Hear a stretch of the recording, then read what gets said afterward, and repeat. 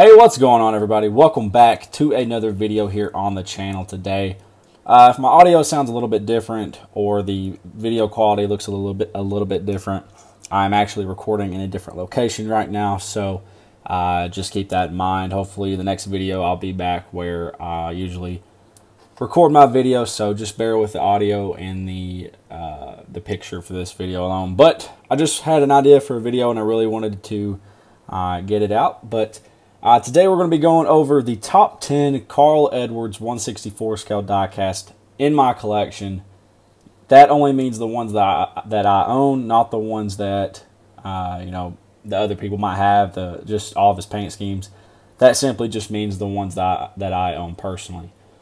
I had some comments on the Jimmy Johnson video about like why didn't I put certain paint schemes in that. Well, that's because I don't own them. So I'm really only going to review the ones that I own, so keep that in mind when I'm doing this ranking. So yeah, so some honorable mentions I want to talk about before we get into the top 10 is this UPS 2013 car. I believe might be 14, but I do believe it was 2013.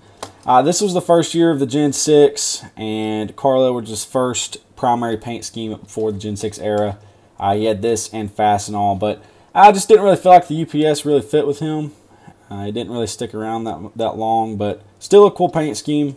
Kind of weird to see Carl driving a UPS car.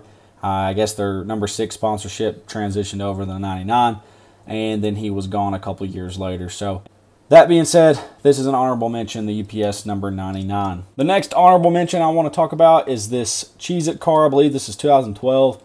I just don't really like the neon on it. That's why it did not make the top 10. The Kellogg's car is really cool. I think I said Cheez-It, but I meant Kellogg's. The Kellogg's logo is really cool, and I really like the blue background behind it. So, but I just don't really like this neon going on up here on top. So, that being said, that is why it falls in the honorable mention category. Coming in at number 10 and starting off our list is going to be Carl Edwards' 2010 Cheez-It Ford Fusion. So this is a pretty cool paint scheme.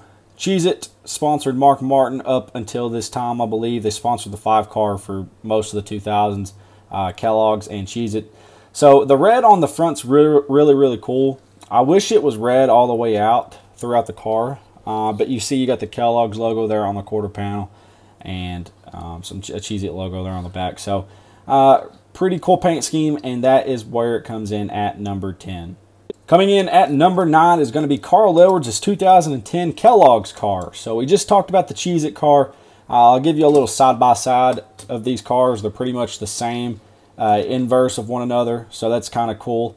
This is a really cool set to have in a collection. As you can see, I've drawn on that as a kid. I regret that to this day. However, still cool to have nonetheless, and they really go good as a set. So the Kellogg's car comes in at number 9 on our list. Coming in at number 8 is going to be Carl Edwards' 2010 Scott's Turf Builder Ford Fusion.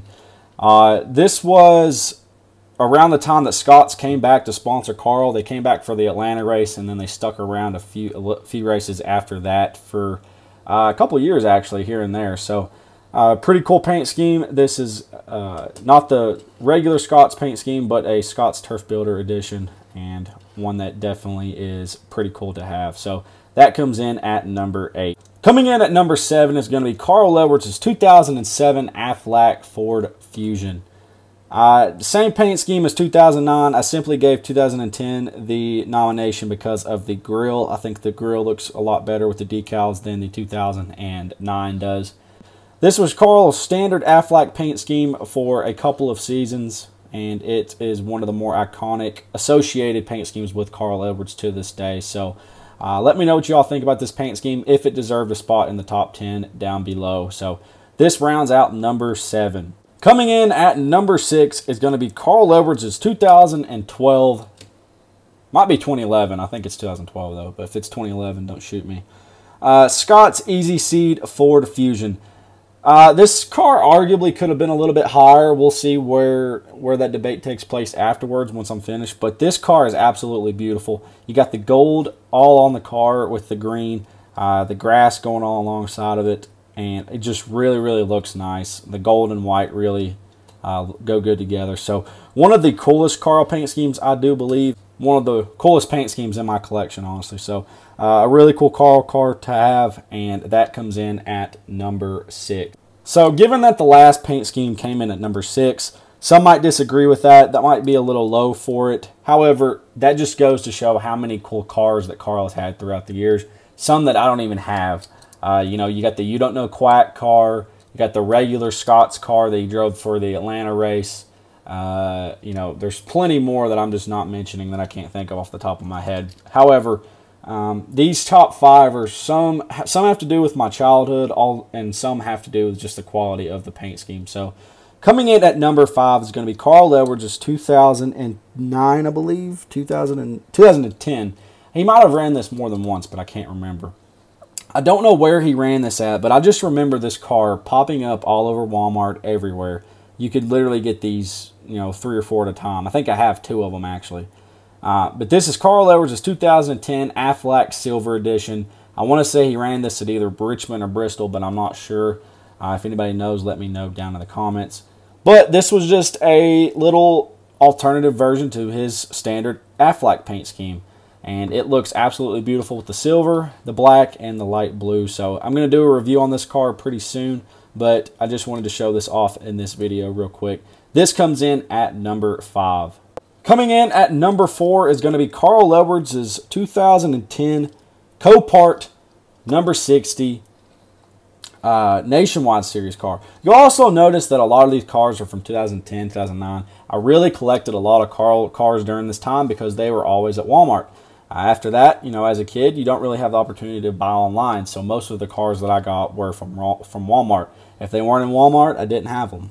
And this car was one of the cars I was fortunate enough to be able to order as a kid, and it is absolutely beautiful. So you got the blue paint scheme that looks absolutely fantastic. Carl absolutely dominated the Nationwide Series when I was a kid, so getting a car that had the 60 on it was, you know, amazing for the time.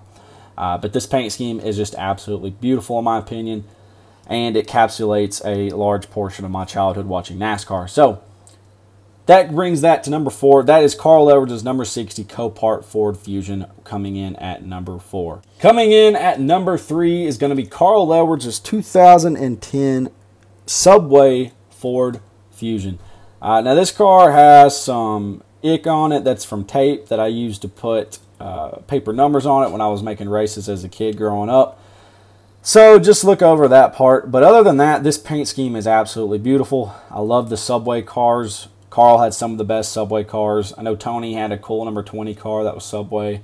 But when I think of Subway cars, this one just really encapsulates that feeling for me. So this car always got ran early in the year at Phoenix, I believe, for the Subway 400. And it is a one of the coolest cars that I have. So cool car to have, Carl Edwards' 2010 Subway Ford Fusion. Coming in at number 2 is going to be Carl Edwards' number 60 Save-A-Lot Ford Fusion. I don't know what year this is. I think 2009, maybe 2010. We can see on the bottom down here. Oh, 2008. 2008 Motorsports Authentics. So this one's even earlier than the Copart car.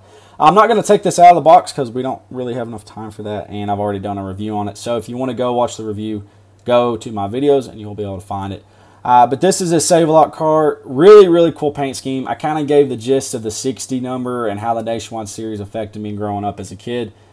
Carl, Brad, Kyle really brought it every weekend, so that was fun to watch. So this Save-A-Lot car really encapsulates that, and I just like it a little bit better than the Copart car and the Subway car, so that is why this car comes in at number 2. Coming in at number 1 might be sort of controversial, but I'll explain it whenever I show it to y'all. This is Carl Edwards' 2005 Atlanta First Win Edition, and this thing is beat up to death, I know, but it is such a beautiful paint scheme. That number 99 Scott's car was absolutely beautiful back in the day. It was so good that they pretty much remade the paint scheme in 2011, 2012. I think it was 2011 because it was, I can't remember when it was, but it was whenever he flipped Brad and almost killed Brad, it seemed like. So this paint scheme is fairly old, but You know, this is a first win edition, and I really have held on to this throughout the years. As you can see, it's beat to death. I would love to get a 124 scale of this again. I had it and I gave it away, but I would love to get the 164 scale edition that they remade with the COT. So really cool paint scheme. I know this is probably controversial, not everyone's number one, but this is my top Carl Edwards paint scheme for this ranking. So let me know what you all thought about this ranking down in the comments section below. Remember, this is just my ranking of the diecast that I have of Carl Edwards. I have a few more in my collection, but they did not make the cut. So let me know what your top 10 Carl Edwards diecast would be down in the comments section below. Thank you all for watching. Y'all have a great rest of the day, and I'll see you all in the next one.